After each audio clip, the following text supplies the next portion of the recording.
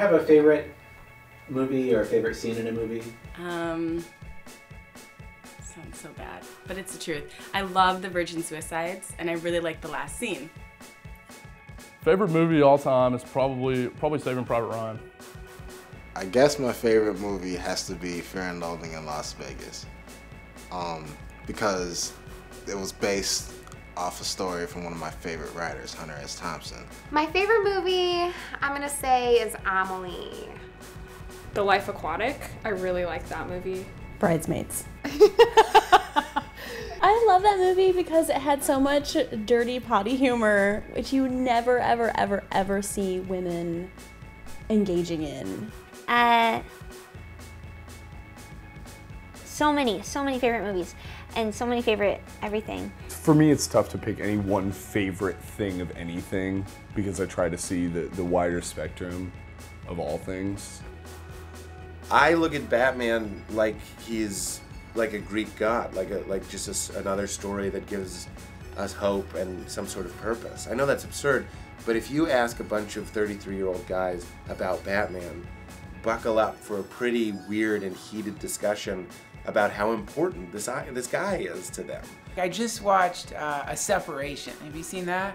What a great movie, man. And it's not like I connect with someone living in Iran, but those struggles are just dealing with the idea of like how to live a good life and the importance of honesty and honor and integrity and stuff. I totally relate to that. My favorite movie of all time is gonna be Forrest Gump.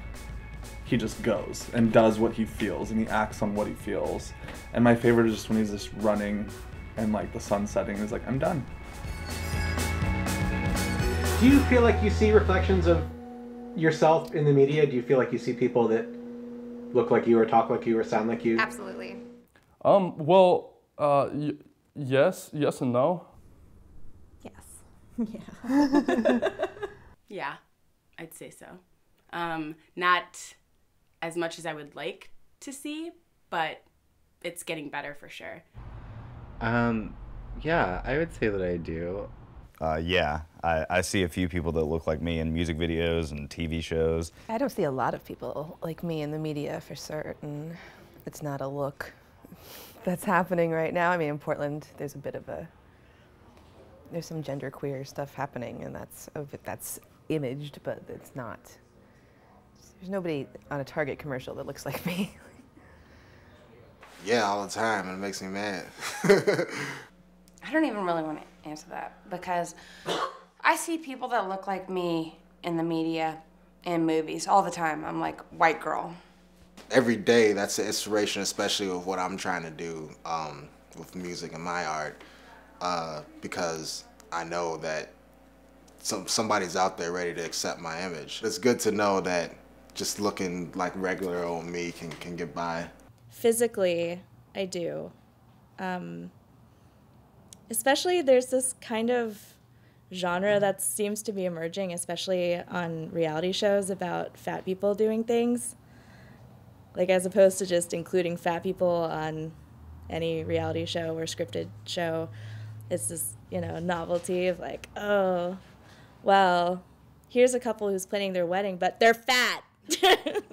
So like, somehow that makes it totally different. I think it's no secret that Asians are hugely underrepresented in the media. If there's ever an Asian character, it's a nerd or a computer programmer, an Asian male character, it's, that or some sort of service person.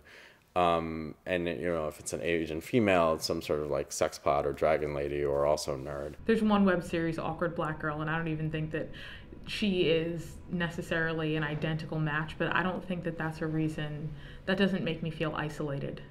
My Barbies didn't look like me, but I don't know. I see Leah Dunham girls, and I think on an ethnic level or on a social level, on an economic level, I don't relate, but on a creative level, I do. That show Girls. I might throw out Girls. I mean, Girls is like, the thing.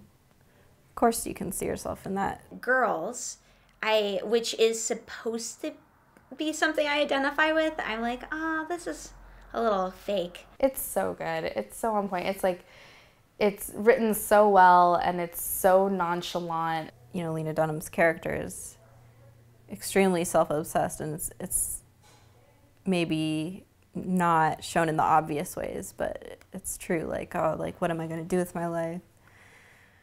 Like, how am I going to figure this out? It's so important that I like follow what's inside of me. That's totally me. Like, I'm not in touch with the world around me in the way that I should be. I'm such a daydreamer that I can watch like Buffy the Vampire Slayer and be like, oh my gosh, I totally identify with this witch vampire hunter character. And it's like, obviously I'm a human with no supernatural powers, so. Like, I remember when I was young watching Buffy the Vampire Slayer and seeing a lesbian couple in a bed for the first time, and that was definitely a move forward. And it's a move forward at all that you have a primetime television show now that's about a gay couple, for instance. But again, it's like a white, affluent, upper middle class, upper class gay couple that wants to have a baby. So like, you still have all these like really specific social norms that are being pushed on this sort of culture. And so I guess to see like, and it's not even necessarily me represented in the media, but like the people that I hang out with and the values that we share. I mean, one, I'd want to see more people of color. I'd want to see people who aren't necessarily invested in these, you know, these institutions that are archetypes. How do you feel when you see advertising that uses images from your life to kind of try and sell you stuff? Oh, gross. Like how do I feel like when there's like a car commercial where it's like a couple of hipsters playing like doing a scavenger hunt while they listen to the Shins? I don't like it. It does the opposite of work on me. I don't know who it works on, but I feel like I see what they're doing and it's insulting. Oh yeah. Have you ever seen like a McDonald's commercial for black people? They're always dancing. They're like, yeah, McDonald's, 2 all beef patties, special sauce, lettuce, pickles, onions on a sesame seed bun. And the black girl's like, hey, what's up? I just like bubbling her hair. The media is trying to move to a point of connection with our generation, and with that, they're trying to evolve into exactly what we like to do, exactly where we like to hang out. And so you are seeing in advertisements some relation to real life, but it doesn't influence me at all. The media and marketing companies have to try hard to get to me. Harvesting personal information from the internet concerns me. I worry that we will lose an ability to define ourselves in a more natural way. It's scary. It's really scary. Like, there's an ad in the subway right now that says like, Discover card, it's more human. All of that advertising, I feel like, has taken it so far, and it's just like trying to put it, like hang out with us, and I don't want to hang out with my Discover card. Like when it comes to online privacy and Google, you know, kind of like chronicling your searches and utilizing, you know, your personal information to target ads specific to you. It's invasive and it's offensive. I love like changing my gender on Facebook. You can change your gender to male, or just start clicking on random things, and then like your ads will change, you know? So it's fun to, I think it's fun to screw with them, actually. It's strange that every day there aren't like 3 network executives just killing themselves every day, that they're just not hanging themselves or throwing themselves in front of cars out of just the guilt of producing some of the just shit content that gets out there. So there's something, when you watch it, you think, my God, there are people who are that inhuman in this world that they feel completely okay putting a person like Nancy Grace in front of a camera and letting her go on and on about dead babies while selling products for pharmaceutical companies. And probably all the advertising that works on me and on anyone works without them knowing it. So maybe I'm full of shit. I probably am full of shit, and this is exactly what they want me to say. You know what I mean? Advertising doesn't work on me. I'm gonna get a Pepsi.